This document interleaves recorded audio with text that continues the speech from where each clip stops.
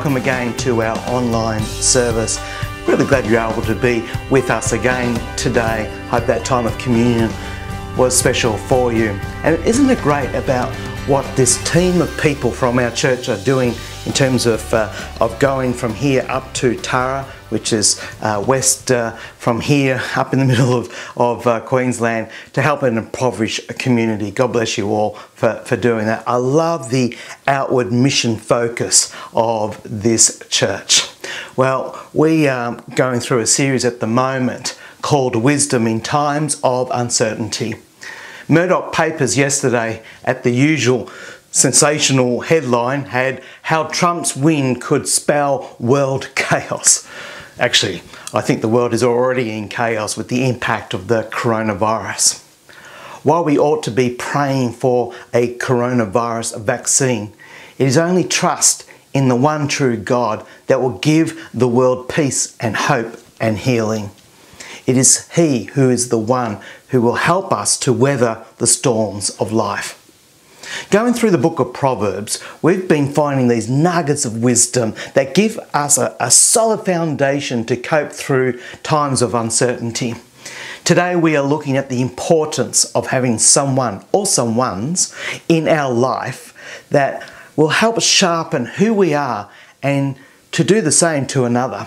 It comes from Proverbs 27 verse 17.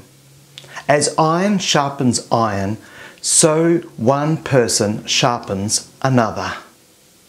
Whenever you are at a crossroads, if you ever go through a crisis, or when you are losing your way or you just need a little guidance, it is always helpful to have those trusted people in your life. The concept of iron sharpening iron obviously implies at least two pieces of iron. It would be impossible for one tool to become sharper without the presence of the other. Left alone, both blades would be dull and quite useless. In the ancient days, the process of sharpening swords and knife or tools would usually include three steps. Pound out the iron over a blazing fire. Use an iron file or a piece of iron ore to rub out the defects and small chips on the side of the blade or tool. And rub and polish the side of the blade in order to lift the edge so it will become sharp. This simple proverb illustrates an important biblical principle. God expects us to live and to serve in a community of other believers where we can sharpen each other to become the people God intends us to be. As I'm sure you know, iron can rust and bits fall off, and what was once sharp becomes blunt over time. Now, I don't want to come across as rather judgmental here, but we too can lose our edge through the normal process of usage. We can all get a bit rusty, become a bit dull. Just like a knife or bladed tools needed friction to bring out its full potential, we too need to be buffeted and polished by others so our capacity can increase and our character can expand. People who value the sharpening process willingly place themselves in environments where this calibrating process can happen in their lives. They know that just as blades can't restore themselves, they can't sharpen themselves to full potential without the help of others. People need other people. The process of helping someone else improve their effectiveness absolutely requires a close and positive relationship. Early in the same chapter, Proverbs 6 verse 4, it says, "Wounds from a sincere friend are better than many kisses from an enemy." We know this concept to be true. It is much better to accept godly advice or even constructive criticism from someone we know, someone that we love, and someone we know that really cares about us than it is from a stranger or simple acquaintance. We want to know that the person giving us the counsel has our best interest at heart. Friends may indeed wound us at times, but in this context, we can understand and appreciate their genuine motives. On the other side, the kisses from enemies fall flat and we can imagine their hidden agenda. That's why it's so important for each of us to build growing relationships with others in life. We all need people who can help us rub off those hard edges and who honestly have our best interest in mind when they do. There are times when these sharpening conversations, even from good friends, can come across as hard. But because we know their heart, it might be something that we need to hear. During the week, I was visiting someone who told me about a friend of theirs who no longer sees the need to go to church. They still believe in God, but believe that they don't need to be with others. We both found this really sad. There are many Christians like this, and I suspect that some, who may even be watching you might be watching right now, have come through the restrictions and lockdown believing that all you need to do is to watch services online and not be a part of Christian fellowship.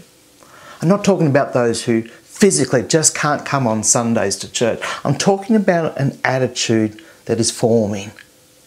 If this is you, I really challenge you to get back into a Christian fellowship, a church, meeting with others every week. Iron does sharpen iron. We need each other. Christian fellowship works best in smaller groups because we get to know each other beyond the superficial to the deeper level. Yesterday, Liesl and I and Robbie and Emily were invited to one of Reedy's life groups. It was a social gathering which included food and laughter. It was a great time. As one couple was leaving, they quickly shared a need within their family in which another member of the group asked if they could pray for them. Simple, but effective. That's Christian community. But there might be times when those in these smaller groups meet just one-on-one to sharpen each other. I know this happens from time to time with one of our own life groups at Reedy, and that the guys meet up together outside of their group time. They are doing what the older translations suggest. Iron sharpens iron, and one man sharpens another. We all need a Paul, a Barnabas, a Lois, a Timothy. Paul, who was an older person, invested in the lives of younger people. An older person willing to invest in your life. Somebody who's been down the road and is willing to share the lessons they have learned and the experiences that have shaped their lives. An older person to spend time with you and to show you some of the ropes. Barnabas, who encouraged others. A soul brother or sister who loves you where you are and encourages you to become the person you can be. People seem to change for the better when Barnabas was around. We need to surround ourselves with these kind of people because we become that which we are surrounded by. Lois, who was one of the first of the believers in Jesus, whose daughter, Eunice, then became a Christian, and then Eunice's son, Timothy, then started following Jesus too. As a grandparent, parent or aunt or uncle, you can shape younger family members' lives. Timothy, a younger person into whose life you can come to offer help. A person that you can help reach their potential. Every youth today needs someone who cares about them enough to get involved with them. I'm always grateful to God for a lady who I have never met. Miss Perry lived across the road to my father's family house in Box Hill in Victoria. Dad's family didn't go to church. When Dad was young, Miss Perry would come every Sunday and take Dad and his 3 younger siblings to church. Dad became a Christian at the Box Hill Church of Christ, then entered Bible college, and the rest is history. Sometimes we can become a bit dull. Who are you spending time with? Who's keeping you sharp? During the week, my sister Jenny sent me a link to an article about Gary Ablett Jr. Gary played for Geelong in last Saturday's AFL Grand Final. As most would know, Gary also played up here for the Gold Coast Suns. Gary is an amazing player. He's just retired. But he won 2 grand finals and 2 Brownlow medals. But according to Gary, the most important day of his life happened in a shared house in Torquay when he was just 21. As Gary was emerging from his father's shadow on the field, Gary Sr. was also an incredible player, stuff was happening in Gary Jr.'s life off-field. One night, Ablett laid in bed crying. He was raised in a Christian home but drifted from church. No Christian mates to sharpen his Christian life. That night he decided to pray in desperation. And this is what he said in his new released book that was just released this week. I had a very powerful experience. At that time, my football career was beginning to take off and I was finally finding my feet as a regular part of the Geelong lineup. There was 3 particular areas in my life that were really overwhelming me. This night I was lying in bed and crying, which prompted me to pray to God, if you're real, I need your help because I'm really struggling. My prayer was as short as that. Well, Ablett drifted off to sleep before suddenly waking up at 1 a.m, feeling unsettled. He remembers sitting up in bed before deciding to go downstairs and watch TV. He turns on the TV and hadn't even had time to change the channel before a Christian show began to play. Straight away, the program touched on one of the very things Gary was struggling with. And then it made him think back to the words that he just prayed.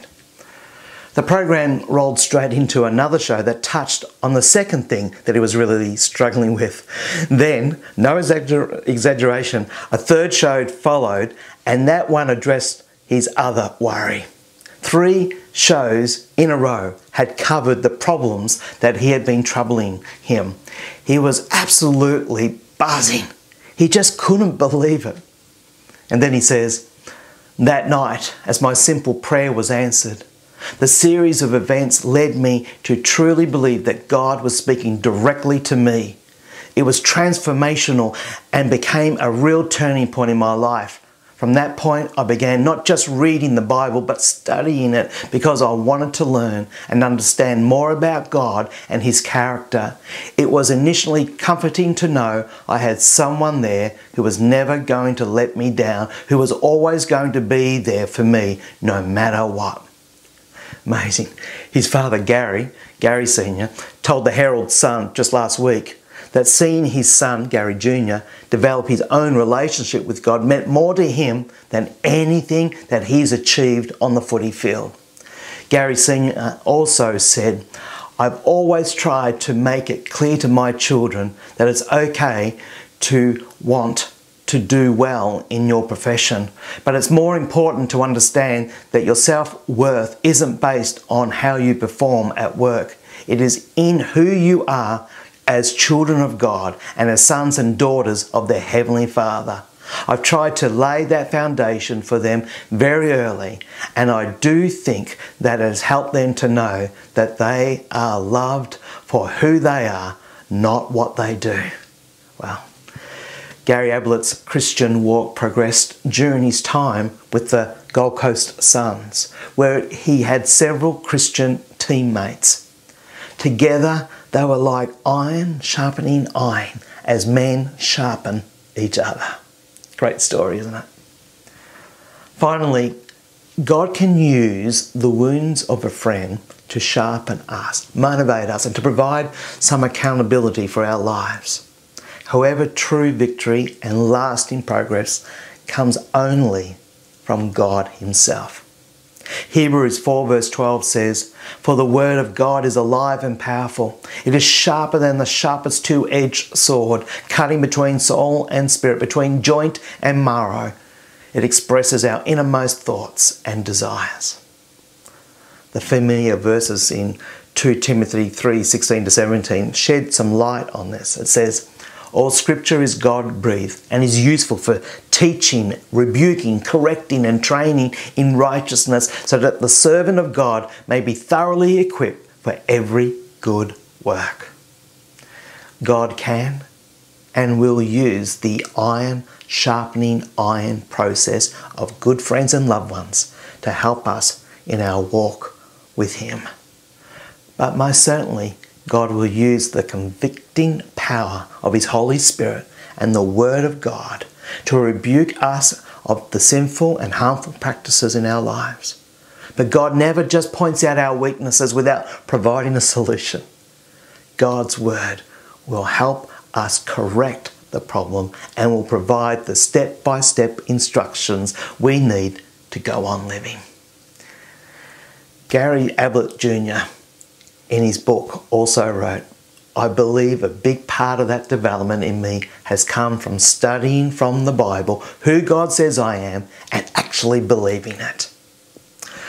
The iron sharpening iron process that Proverbs 27:17 provides is indeed a helpful and maybe even convicting part of our life.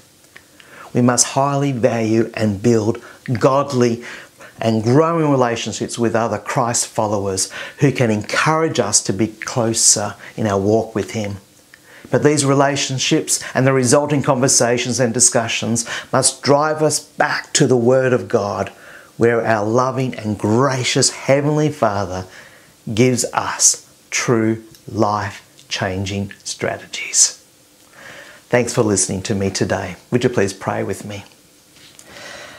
Father God in heaven, thank you for your most amazing love and grace. And Father God, I just pray, Lord, that you will help us as believers to be a part of a wonderful Christian community that will help us to grow and just be your influences, Lord.